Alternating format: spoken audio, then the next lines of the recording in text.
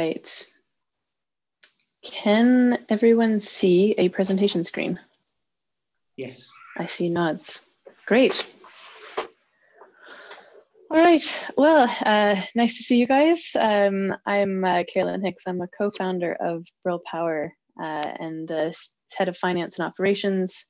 Brill Power is a spin-out from the University of Oxford that focuses on battery intelligence and working to make energy storage more sustainable using hardware and software intelligence solution.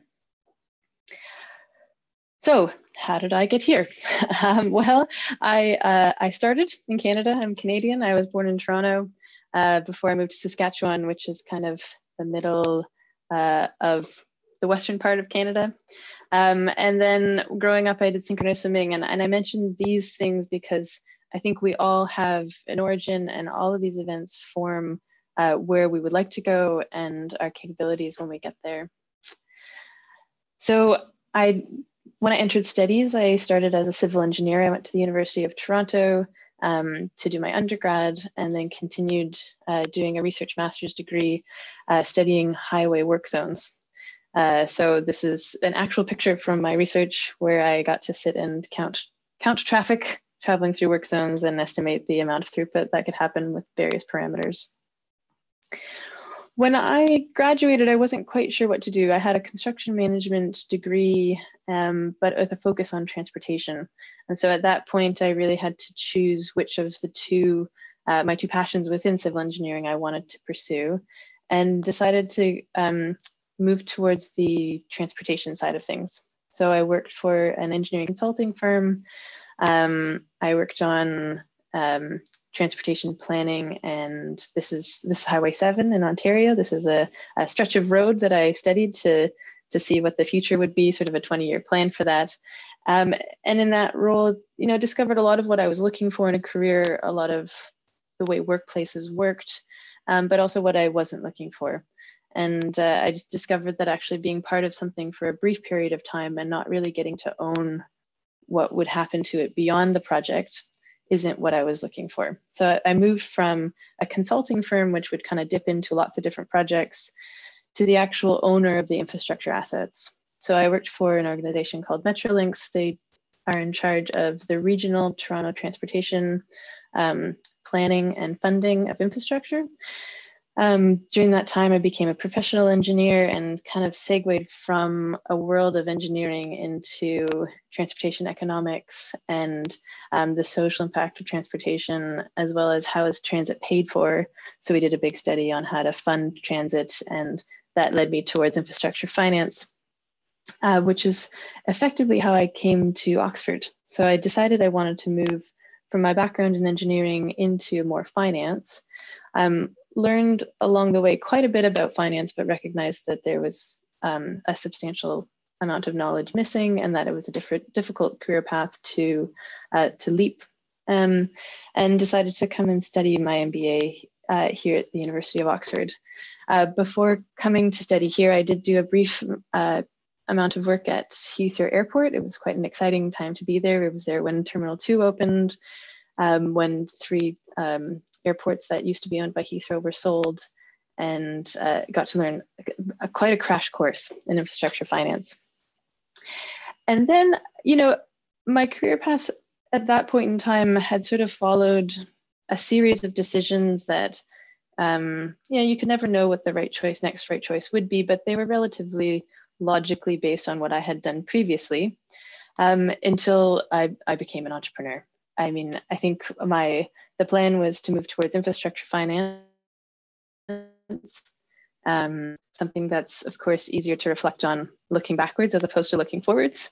But when I was doing the MBA, I discovered a whole world of other types of work and types of people doing work in different roles. We did an entrepreneurship project working with my co-founders. And at the end of that year, there was an opportunity to really commit to focusing on Brill Power and on the commercialization of batteries, which I hadn't really appreciated just how much goes on inside of a battery pack.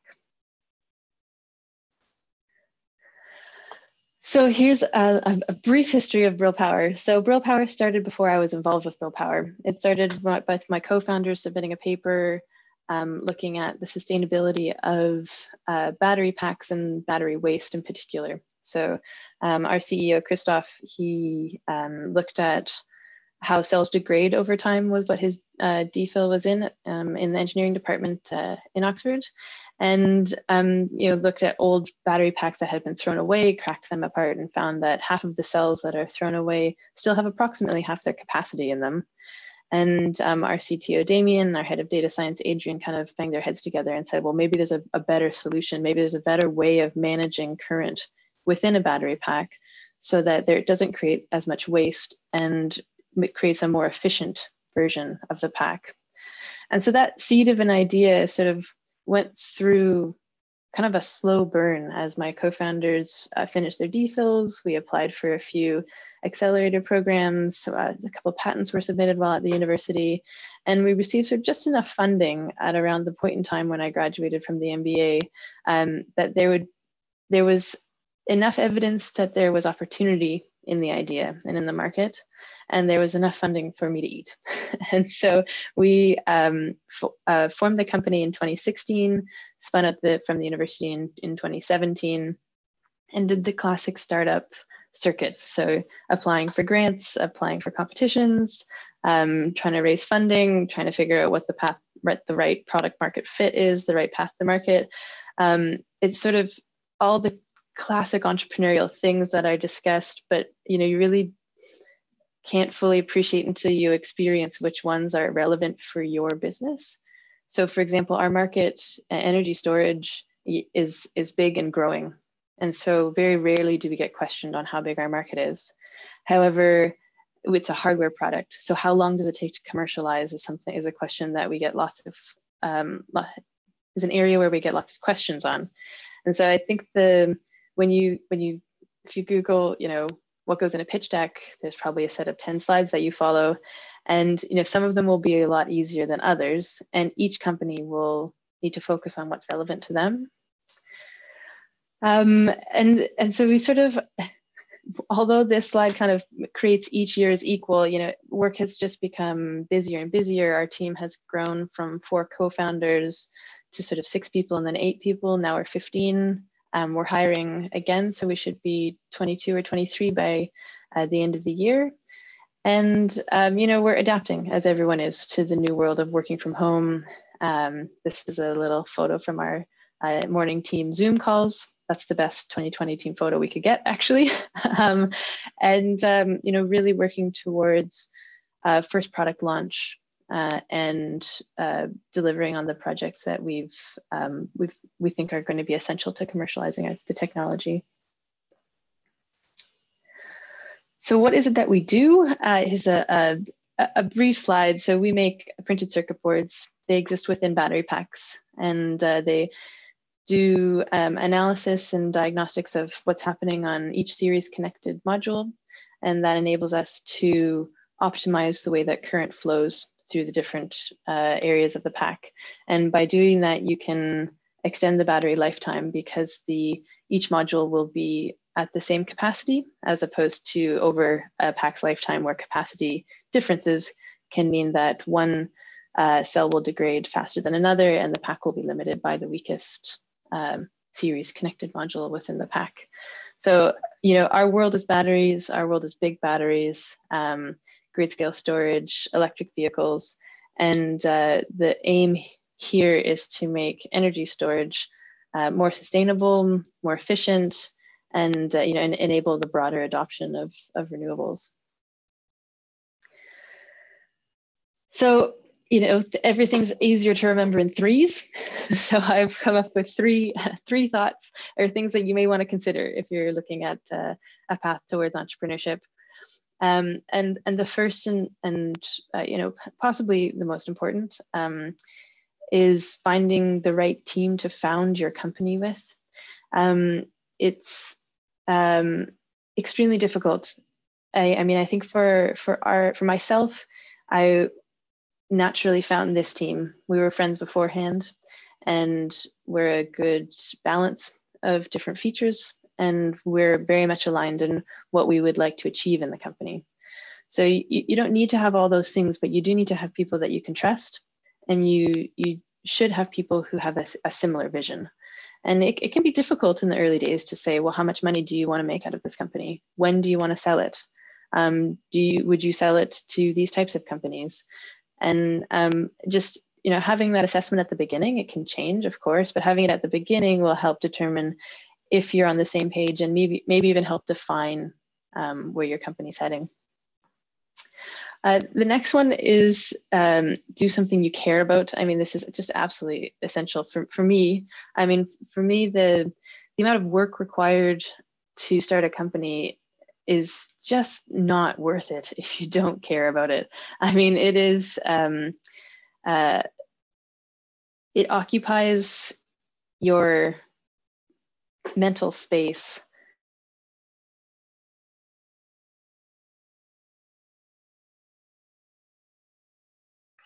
Oops, I think we've lost Carolyn temporarily. Pretty much all the time. You know, you go on a holiday, but you're still thinking about it. Oh no. Let me know when I'm back. Have I returned? You're back. Okay, very sorry. I'm not sure where I left off, but yeah, I was just saying it's a lot of work. And I think if you were just in it for the exit and just in it for the money, then there would just be, the days would be too difficult, at least in my point of view. There are some businesses which are a quick path to cash. A hardware B2B company is not one of those. Usually something that's based on deep tech is not one of those. So I would say be passionate about what you're doing, whether it's because the tech is so cool that you can't imagine the world not having it, or the impact is so great that you can't imagine the world not having it. But whatever it is, you know, you should really care about what you're doing, because there will be days when that's pretty much all you have to hang on to. And then finally, and this was the biggest change for me, because you know, my career path went from, you know, engineering to government to infrastructure, which is like big sums of very slow moving finance, is that uncertainty. The amount of uncertainty that you have when you're an entrepreneur is so significant that over time, I think you forget that it's not normal. And I've discovered this in areas of my personal life where, you know, there's an uncertain outcome for travel, or for, you know, are we going to receive something in time? And, you know, I'm just fine with it, because, you know, compared to the uncertainty that comes with being an entrepreneur, it's almost, you know, not comparable. And I think alongside that comes resilience. So things are very uncertain. You will find a path through it. And, you know, you can't get caught up on the fact that you can't know what's going to happen. You just need to make the best next step and have prepared as best possible for different outcomes. And then I always like to put in what it looks like to be an entrepreneur from the outside. So these are mostly publicly available photos. These are from speaking events, from startup competitions. I mean, like from the outside, what it looks like to be an entrepreneur, it's fantastic. I've been able to meet people and go to places that I never would have done at such an early stage in my career. I mean, now I'm you know, more than 10 years into my career, but even still, I mean, there would be no reason why I would get to meet, you know, the Prince of the Netherlands. You know, this sort of kind of a strange thing that comes along with being an entrepreneur. You can be quite early stage in your career, but you can get to experience lots of incredible things. This type of thing happens about 1% of the time, probably even less, a fraction of a percent of the time do you get to do things like this. Most of the time you're at your desk eating a meal that looks like this. I've put this in many slides, so I'll see if you'll have seen it before, but this was both my lunch and my dinner. So this was my dinner version of my meals that day. And you know, it's the daily push. And so I decided to lighten it up a little bit, because this is what entrepreneurship looks like, part one. But this is also what it looks like. So this is the photos of Brill Power over time. So the top left is in the engineering buildings when we signed our spin-out documents. early days towards the left-hand side of the page where we were receiving equipment, we were building the whiteboard, and then you start having more people on the team. We moved into our own office. Some of our test suites would run. So that's in the middle on the right there is our firmware team when things work. In the middle is our hardware team when things work. Christmas parties, and of course now our 2020 Zoom calls. So I think it really changes over time and what it looks like, but the core motivations and the core features remain the same. And I also, for this group, maybe you don't want to become an entrepreneur. Maybe you're still deciding. And I think it's, I think we're all still deciding what we want to do and what we want to be. And there's, in particular, for those that have overcome challenges to come to where they are today. I mean, I think we all know the nature of hard work, and we all know the nature of accomplishment. And so you end up having a lot of opportunities available to you, and it can be paralyzing to decide what you want to do and what direction you want to take. I mean, you can't really choose wrong, to be honest, because you can always change. Of course, your path will be influenced with what you've done in the past. Had I chosen to go into construction management instead of transportation when I finished my master's degree, I probably would have been in a very different place. Would it be better or worse is impossible to know. And I can't be bothered to think about it. You choose a route and you learn things from that. And then you just keep expecting that the next phase will be better and keep designing it so that it will be. And just coming full circle, this is on paper, this is me. I've had these jobs, I've earned these degrees, I've had these experiences, but I actually think what's more important is where each stage of my career has taught me something. So the importance of teamwork. If you've done a team sport, then this is sort of forced on you and this comes a bit more naturally. If you haven't done a team sport, then I think, really seek ways where you'll be on a team that will test you, because the skills that you get from that are essential to pretty much every stage of your career. And then in studying, yes, I learned critical thinking and problem solving for my engineering degrees, but I also learned how to fail. I was not a very good undergraduate student. It was very difficult. I really, really love this image, which is, it's not about the failure, it's about how you perceive that failure yourself and how you overcome it. It's hard to fail, especially when you expect a lot of yourself. And it takes time to come to terms with how that works. But if you can't fail, then you can't succeed. You have to really be able to try things and move on, basically. I think the difference between the undergraduate degree and the master's degree is how to work independently. And I see this with people that we've hired. I've seen it with other colleagues, is that you can be a top student even coming out of an undergraduate degree, but things have been relatively structured. You have to take a certain course, you have to submit a certain assignment, and then you get into a workplace where maybe it's quite well structured, but often it isn't. And so learning how to guide your work independently, whether it's through a secondary degree or in the early stages of your career, is an essential skill to have. Not always waiting for your boss or your supervisor to tell you what to do, but saying, I think we're going here, I'm going to do this, and then check in. And then what was quite eye-opening, I think, when I got into the workforce was that when I was at the University of Toronto, it felt like my peers were a representative subset of the world, but it's really an odd group. It's really not a representative sample of the people that you'll work with or the people that are in society. It was a group of motivated engineers. And so I think getting into the workplace, you discover that there is a whole world of other people, that your place in that workplace is different than what your place was when you were studying. And,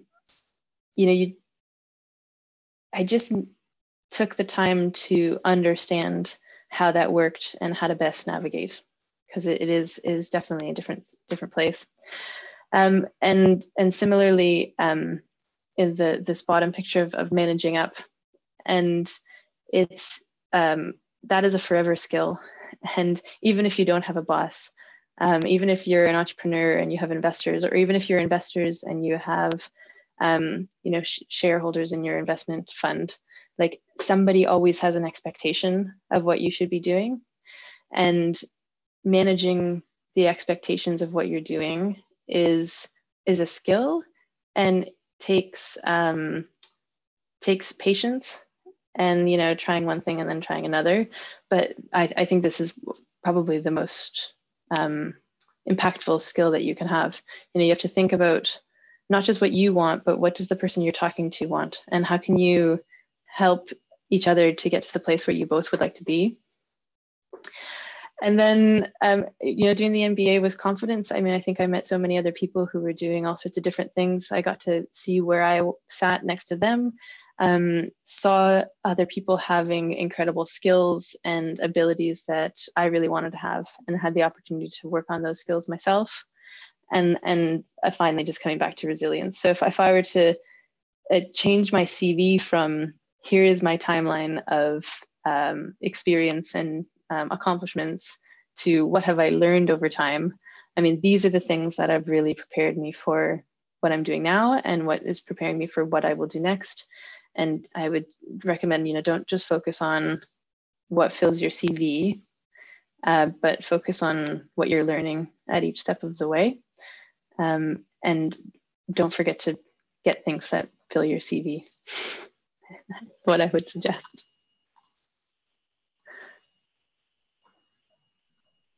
Great. That's great. Thank you so much, Carolyn. I think what I'd like to just quickly suggest to everybody else who's joined us is that you maybe come off put the camera on if you possibly can, and just introduce who you are and what your background is, and then we'll open things up to Q&A with Carolyn, but just so she knows who else is in the room would be nice. So I can see Denitsa moving around as we speak. So would you like to introduce yourself, Denitsa? Unmute. Yes. So my name is Denitsa.